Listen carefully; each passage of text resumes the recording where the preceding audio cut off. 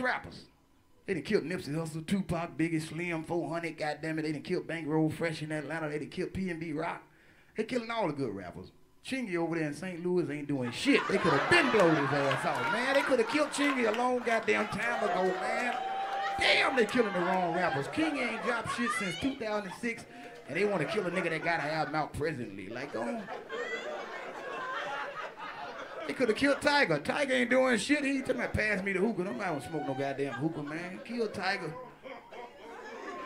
They could have killed Tiger. Tony Yayo. They killed Tony Yayo. He ain't doing shit.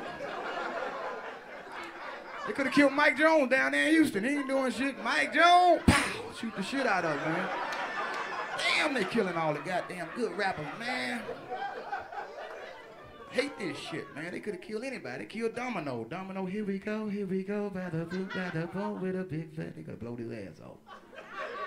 Nigga ain't made a hit in a long time. They locking rappers up, hitting them with the Rico. Rico ain't nothing but a gumbo charge. Ain't just all the shit throwed in there, just a gumbo.